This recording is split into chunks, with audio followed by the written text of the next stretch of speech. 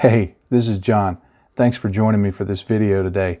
I'm going to be talking about adding a dot filter to your model using this Bandai 1/144 scale Star Wars AT-AT walker. I thought this would be a good kit to demonstrate it on because it's got these big flat sides here. I can show you a couple of methods for doing it. Now, at this point, it's just been airbrushed. I haven't added any dot filter or anything like that. There's just several layers of airbrush that have been built up to give it kind of a worn look already. And then I want to enhance that a little more with the dot filters. Now, the biggest thing that when I talk to people online and in person about dot filtering, I think the biggest hump to get over is not necessarily the technique, but the, I guess you'd say the theory behind what it's supposed to represent. Why do it? What is a dot filter? So I wanted to take just a few minutes and talk about that a little bit. A filter is just when you're going to take some very thin color, put it over your model, and that filter will alter or change the way the surface of the model looks. If you've ever been to, for example, a play, and they may have a spotlight on somebody, and then they put a red filter in front of it, and all of a sudden everything has a red tint to it. That's what a filter is. Just a single, you can apply a filter. You'll see armor modelers do that a lot. They'll apply a single filter over a whole model, and it's just to unify the colors, maybe change the color a little bit, give it more of a cool look or a warm look or whatever. So that's what a filter is. A dot filter is simply taking dots of color and putting it along the model and doing some streaking, all of which we'll go over here shortly. And it gives sort of like what you see here. I've already done, I guess you'd say I've done in a way something that will end up looking like a dot filter with the airbrush. You see the streaked appearance that you see a few different colors there? That's what a dot filter does. And the idea is to make it look like something that's been sitting outside for a long time, been in the rain, been in, you know, as with this, been in the snow, or been stomping around, you know, a forest world and stomping on little teddy bears. So it's supposed to show rain and wear. There's a building near my office that has one side of it doesn't have, I don't remember if it doesn't have any windows or only a few, but it's just a big slab side of concrete, several stories tall. And I always like looking at it because it's got a very streaked appearance. I think it's a great example of weathering of a really large thing. So that kind of a dot filter simulates that kind of weathering. So it's just a way of expressing, hey, this thing's old, it's been outside, it's been in the sun, it's seen heat, it's seen cold, it's seen wet, it's seen dry, and it has caused the paint to do various things in various places, whether it be stains dripping down from one of these openings or people going up and down here or whatever. It's had some effect on the paint. So a dot filter simply tries to replicate that. Okay, another thing in the consideration of a dot filter is what do you use to apply the dot filter? Now, traditionally, oils have been used, and that's what I'm going to use in this video, and I'm going to talk about that here in a moment. But you can do this with any kind of color that you can apply. I've done things that looked like a dot filter. There's a way of doing it with things like enamel washes. You can use something like this. I've done it, in fact, I did a video on it if you check in my video list, of streaking with acrylics. You can use, I like using these Vallejo model washes. You can do it with these, a pretty good job with these. So there's a lot of different products that you can use in terms of a dot filter. But traditionally, you see folks using things like these oil colors, and just about any brand will do. The only time I've ever had problems was when I used some really cheap oil paints. These in particular. These are fairly cheap and they work good for some things, but when I did dot filters with these, yeah, I made it work, but it took a little more effort, and they weren't quite weren't quite the experience I wanted. But high quality oils like Winsor Newton 502 Abelung, or Miggs oil brushers, these work really well. So if you have some of these will work perfectly. Okay, another thing to talk about in terms of the theory of dot filters is color selection.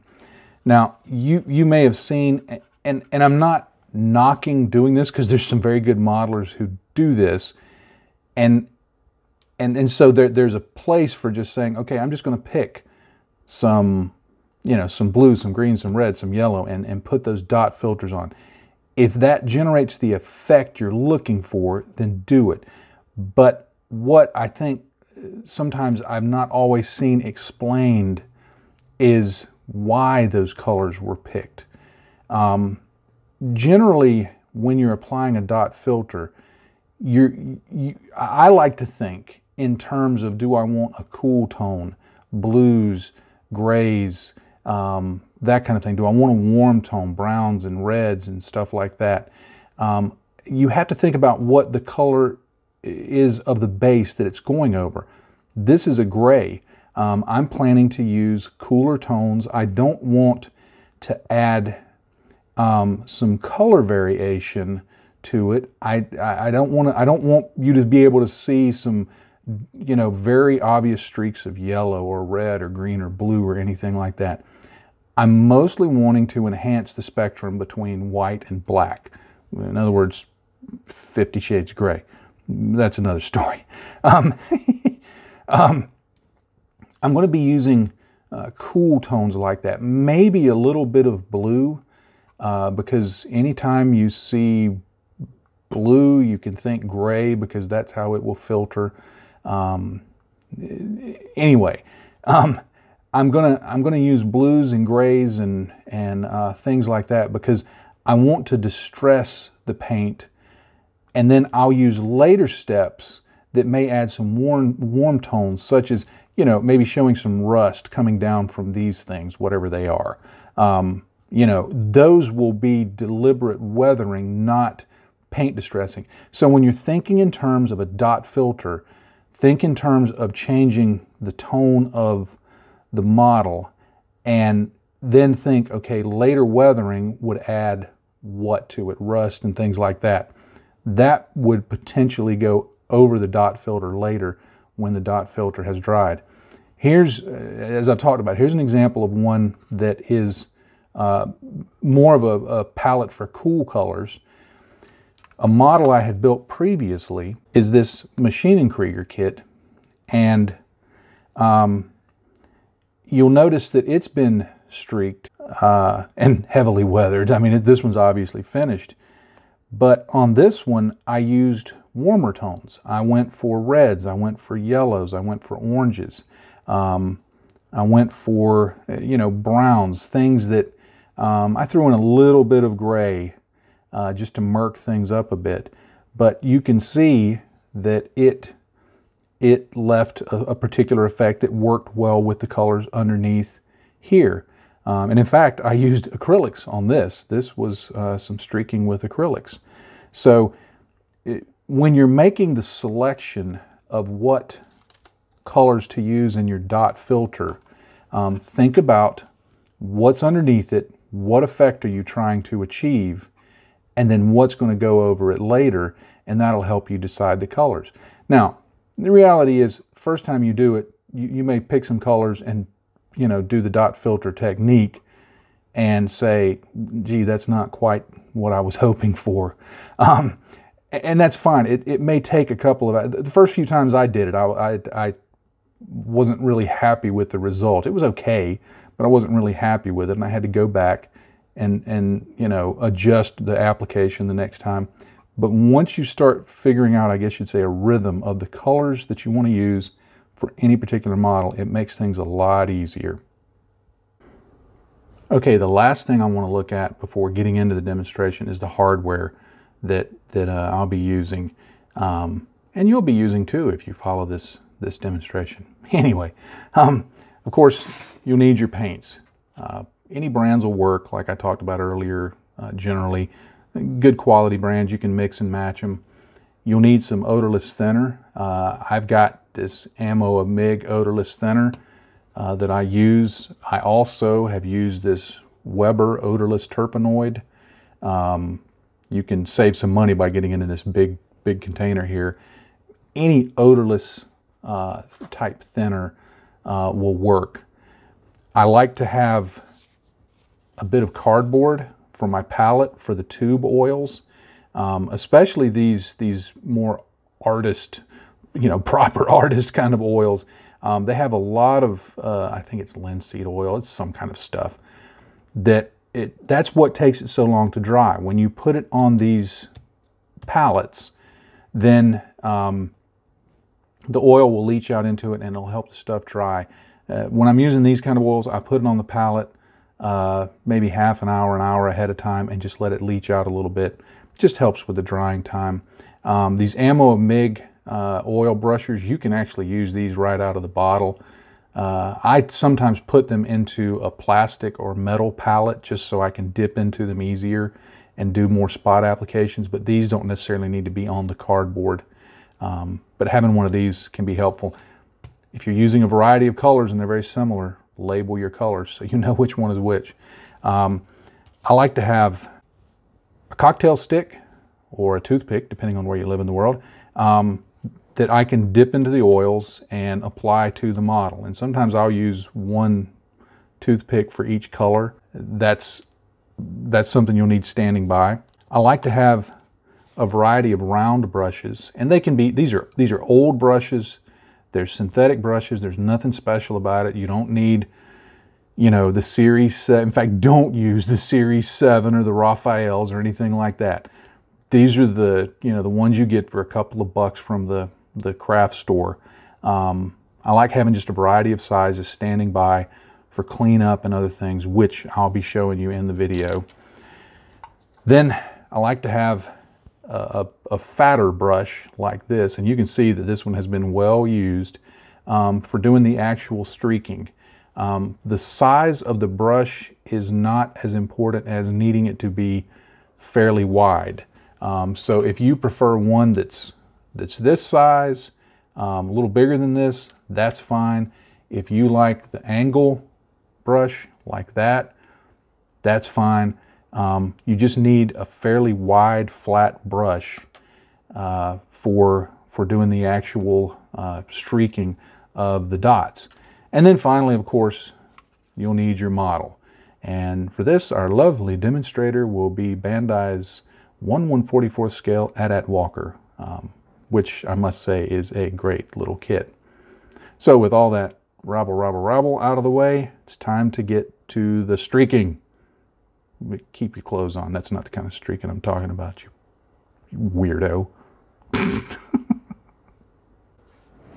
Okay, I have everything prepared here. I've got my tube oils on this just cardboard palette. I've got raw umber, Starship filth, and white, and some toothpicks for application. For the oil brushers, I'm going to be using dark mud, dark blue, and medium gray. And then over here to the side, I've got a couple of wells in my palette filled with odorless thinner for cleanup, doing whatever I need to do. All right, now for the application, something to think about. While you want it to be random, at the same time, I think it's important to think of distribution and density. In other words, if you're wanting this to look really streaky, you're going to want a higher density of dots. If you're wanting it to look a little less streaky, there's a lower density of dots. And so when you think in terms of that density, you have to think in terms of distribution. On this surface, you can only put so many dots before it just becomes a muddy mess. And you have to think in terms of, okay, do I want a dot every, 4 dots every square inch, or do I want 10 dots every square inch, regardless of color? And again, you're not trying to be too precise. I'm not going to sit here and go 1, 2, 3, 4, 1, 2, 3, 4 like that. But it helps to think in those terms, I think, because you'll do this side, and then when you flip over here, while you don't want it to necessarily look symmetrical, it wouldn't make sense unless you have other elements that tell the story as to why, for one side to be hugely streaked and the other one minimally so. So I always try to think in terms of distribution and density. And generally what happens is I let the first section that I do kind of inform how that will work. Now, this surface has not been gloss coated. I haven't put any kind of clear coat over it. It's just the lacquer paint. So it's a little bit satiny. It's leaning more towards flat than gloss, but it's a satin finish. Now, to make the application, I try to do smaller dots rather than really large dots. And I'm gonna just put them on here. And again, I'm thinking in terms of how many dots am I putting on. And I'm doing it more of a visual than necessarily counting the dots. And don't forget, get up near the top, get down near the bottom. And also keep in mind that you're going to have more dots coming. Now, some people like doing one color of dot and then adding another color and then adding another color. That's fine if you want to do it that way. I tend to think that's a little tedious, but you do it however you want, and certainly use trial and error to inform how you want to do it. Another thing to think of, this Starship felt and this raw umber, when they're streaked, there's not going to be a huge distinction in color with them. So keep that in mind when you're putting on two very similar colors, that they may end up looking about the same. Also, something to pay attention to, keep in mind the distribution and the density of light versus dark colors. I've got a lot of really dark colors going on here. I thought about that during the initial painting. I knew I would be doing darker colors, so I deliberately went for a lighter look. Now, these Ammo MIG oil brushers, sometimes I'll put the oils off on a palette, because these brushes, sometimes you pull out the brush and it's fairly pointed. Sometimes, like this one, it's a little less so. And in those cases, you can either be careful with what you're doing or use a tinier brush. I'm going to just try to be careful here.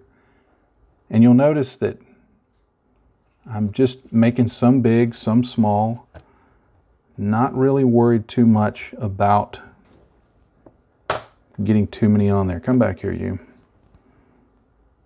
Now, this brown I'm going to go very light with, because I don't want to introduce too many red, too many warm tones. So I want just a little bit of this brown. And also, this is not where you can, during this stage, think of streaking from the different features on the surface of the model, but I'm not thinking in those terms right now.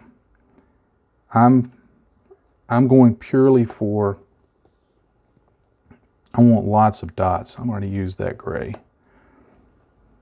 The oil brushers are on the other side of the camera, and I probably should have positioned them a little better. This blue is a very powerful blue, so that one I'm going to use just a little of. In fact, I don't like that dot up there. that first big dot. I'm going to put one down here and one over here. If you get some on like that you're not really happy with, have a brush standing by that you can just lift off some of that. And it's okay if I smear it around like that. We're going to be smearing the paints around anyway. So I'll just clean that off camera. Okay, mumbling aside, you see I've got a bunch of dots and one big smear. Now, I'm going to get my large flat brush and I'm going to start streaking these. Now, this is the part where most people that are doing dot filters for the first time freak out. If you've never seen this, trust me, I haven't lost my mind. You take this big flat brush and you just start pulling down from top to bottom. Now, I don't like doing it in a fast motion. I see some people do it in a very fast motion. But one, I think that mixes the colors a little too much. And I don't want to do that. I want to leave some of the streaks distinct. Now, it's getting a little bit of oil on there. So what I do is I just get a paper towel and I clean off some of that excess. I've not used any thinner, but I just keep drawing that down. Just like this.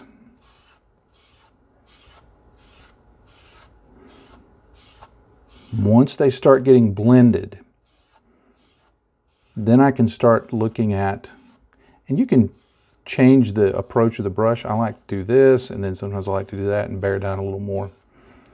Once I get it to this stage, and it depends on the paint and the surface. If the paints aren't streaking readily, and sometimes those ammo paints, they won't. I get a second flat brush, I dip it in my thinner. I went over here to the palette, it's over here, and I dipped it in the thinner, and then I'm offloading most of that onto a paper towel so that it's just barely damp with it. And then I can begin streaking some more. And by introducing that thinner in, they start pulling down a lot more. I just flip the brush over and I keep doing that. And if it's needing a little more thinner, I add a little more thinner. Yeah, you can see the thinner's a little heavier there.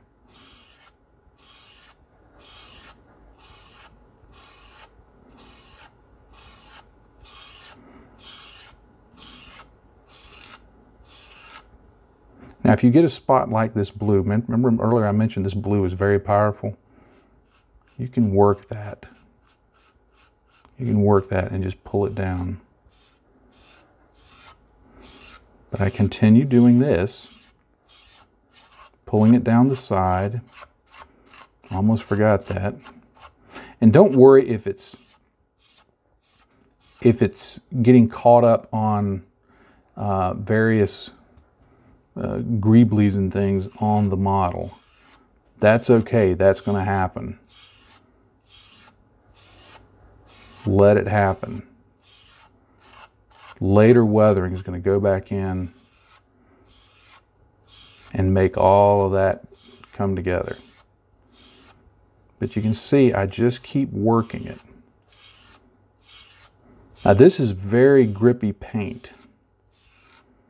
And by grippy, what I mean is it's holding the oils. I'm okay with that. This is a patient, slow working process. If this were gloss, they would streak a lot more, but you wouldn't get as much character into the finish. Now, what I'll do, because oils have a long drying time, I'll leave this like that.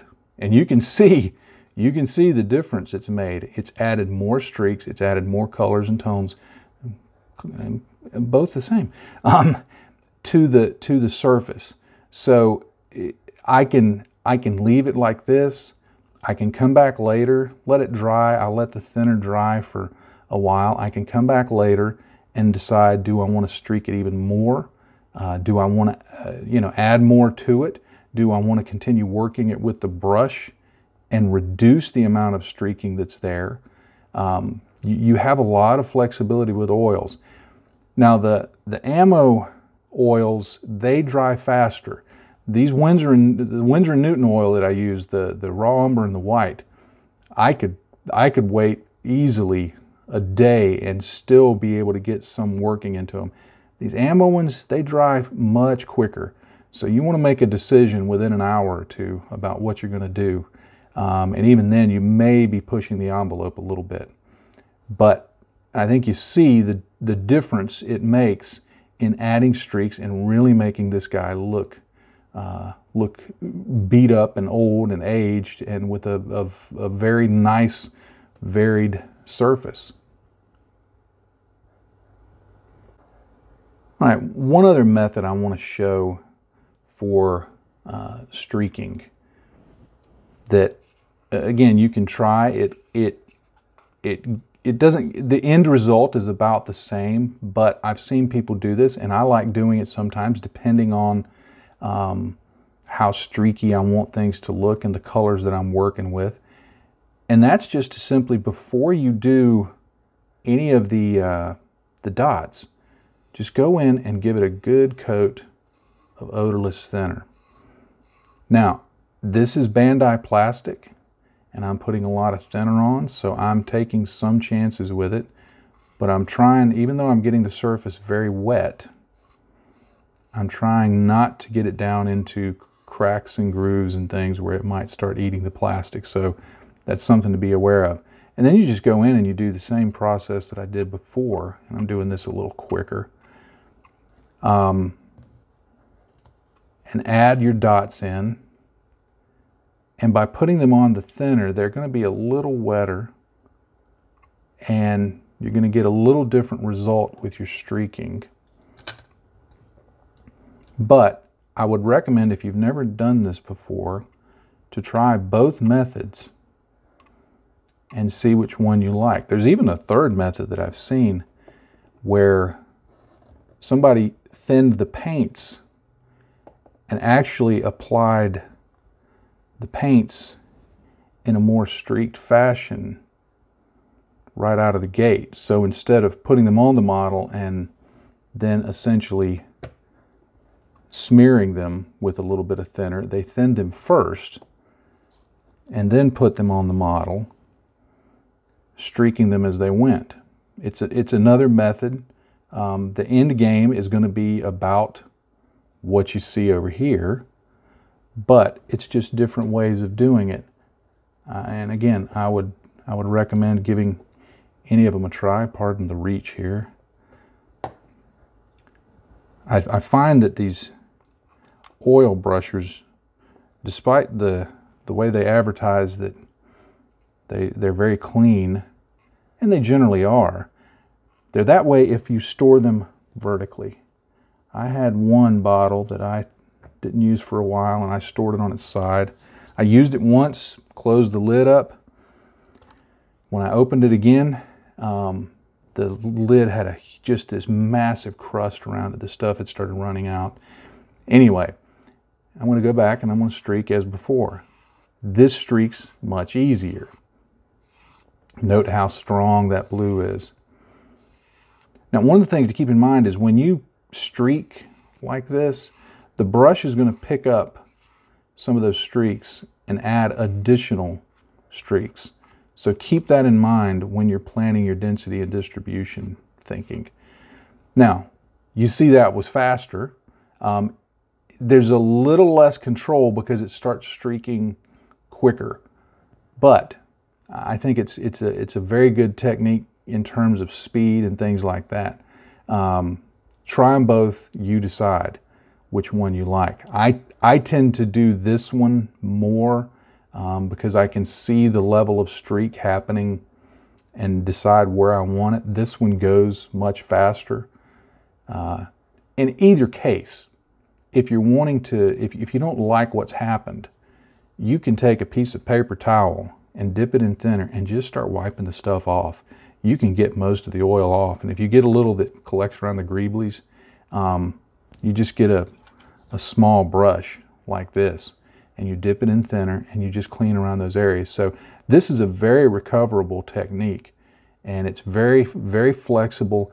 You can use a lot of different colors to get the streaking accomplished, but you end up with, again, I think a pretty cool effect on your model. Okay, I have the sides streaked on this one side, and I'm happy with how that looks.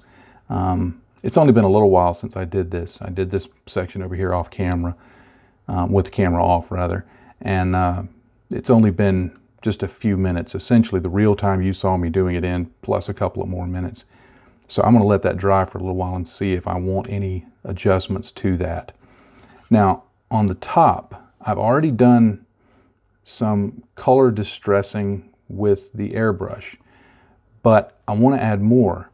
Now, depending on the type of craft you're doing, if this were, let's say, a car or the flat top of a vehicle that traveled fairly fast, I would probably streak back like this, assuming that it's, you know, flying along and it's in the rain, or it's on the ground and it's moving really fast.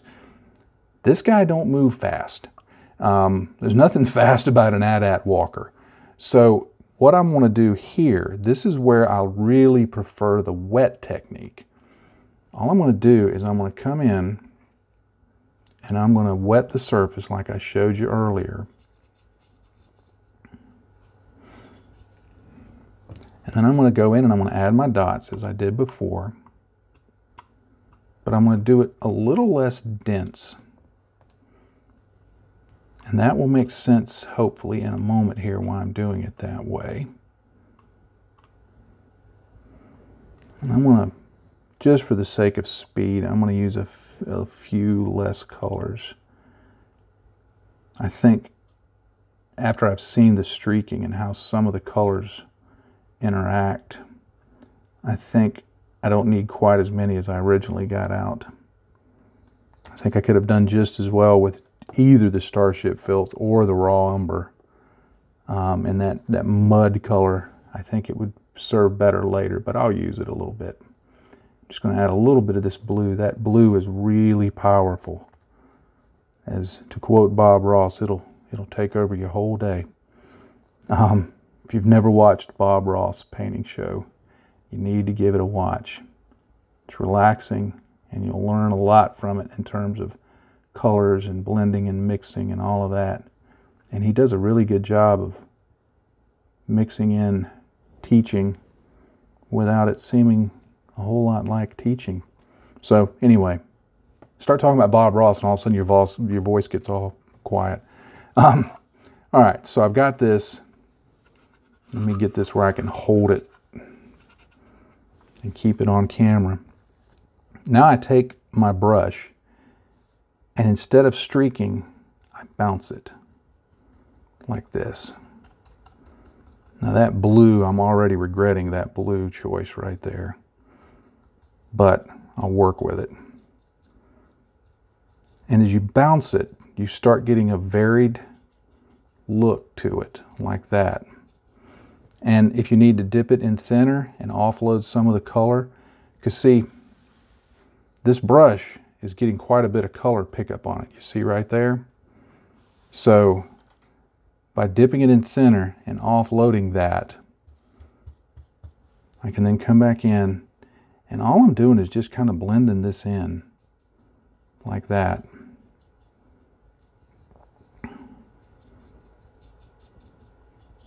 And you just keep working it until you get it like you want it. Now, these blue areas that I'm not real happy with, I'll blend them a little more. Once it dries, I may go back in and add additional color over it just to mask it a little bit. But you just work it like that to get it however you want it. And it's a fairly close, it works with the way the sides look. And it just looks like water, or, you know, snow or Ewok droppings have pooled up on there, and gives you a look that fits with the rest of it. You could, like here, you could do the bounce technique and then do just a little bit of light streaking to go with the fact that these surfaces are pointed down. You could just do it completely streaked if you wanted to. The choice is up to you. The beautiful thing about this technique is oils are workable enough that you're completely in control of the technique and the application of it yourself. So don't be afraid to experiment and to, you know, to push the envelope of what people do with oils. Okay, I finished the application of the oils on the top and this one side. This is something I've worked it kind of fast for the video. This is something you're going to want to take a little more time on. Be careful with handling the model because obviously with these oils, with their long working time, it's real easy to get them up on your fingers. Wearing rubber gloves can help if you're trying to do a lot of it at one time, but even the rubber gloves can pull up paint. So what I'll do is I'll actually set this aside. The way my work schedule goes and the way my filming schedule goes, I'll set this aside for probably a week before I come back to it. Certainly 3 or 4 days, and let it dry, and then because I'll be doing other things, and then do this other side, which you can see hasn't been treated at all. So, and then the front and the back, and then the legs and the head. So there's still a lot to do. But just be aware of that when you're working on this, that it's susceptible to fingerprinting very, very easily. One other thing to point out, I do this when I'm trying to work quickly. If I needed to get all of the sides done, what I would do is use my hair dryer.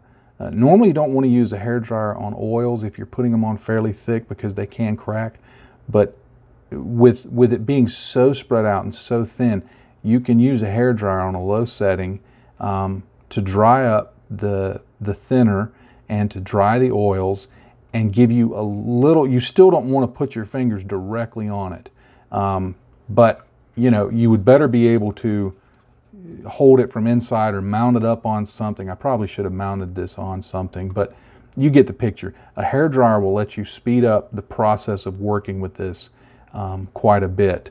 So keep that in mind if you're going to use this technique. Okay, well, I'm going to call that a wrap on this video. I hope you've seen that applying the dot filter technique is not really difficult. I mean, it's actually one of the simpler techniques. You just put some dots on and you smear them. I mean, it's just above the level of, you know, working with mud pies when you were a kid. So it's a fairly simple technique in terms of application. Now, I do think where the thought needs to go in, and certainly experience will help, is when you think in terms of distribution, density, and of course color choice. All of those things are very important. The placing the dots and smearing them, that's just kind of secondary. But those other factors, that's going to really determine how the look of the model is how it's going to end up, because that's going to drive it. The technique is simple, but the theory is where you really need to put in some, I guess you'd say, brain time. So hopefully this video has helped give you some information that will enhance your ability to do the dot filters if you've not tried it. If you have tried it, I hope that it's given you something to think about and make that tool in your toolkit a little more useful. Well, thank you so much for watching this video, especially if you've gotten this far. I greatly appreciate that. There are links down below in the description that point to my website, social media, all of those things. If you're not following me on social media and you use those, then please do follow, like, whatever the case may be. For my YouTube channel, please click the subscribe button somewhere down there and the little bell icon so that you'll see the videos that I put out. I try to put out at minimum 1 video per week. Some weeks I do 2, and I hope you'll continue coming back and taking a look at those.